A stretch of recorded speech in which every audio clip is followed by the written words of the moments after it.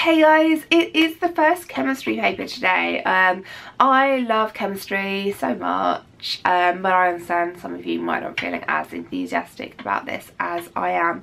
So for chemistry, the important things we need to remember are balancing equations.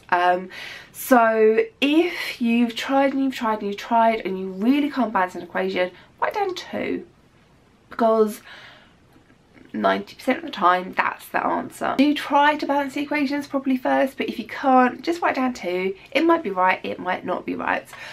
Do not skip any of the multiple choice questions, but read them carefully, because some of them might want 1 option and some of them might want 2, and if you put down 2 options for when they're looking for 1, well, you're not going to get the marks even if one of them was correct.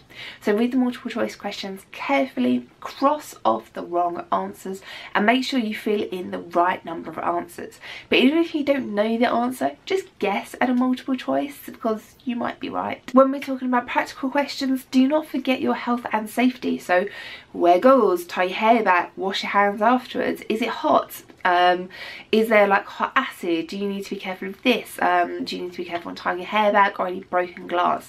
These are important things which, even if they're not mentioned in the question, is worth writing down for any practical question, just in case it gets you some more marks. If you haven't gone over all of your common irons yet, then that is what I suggest you do before the exam.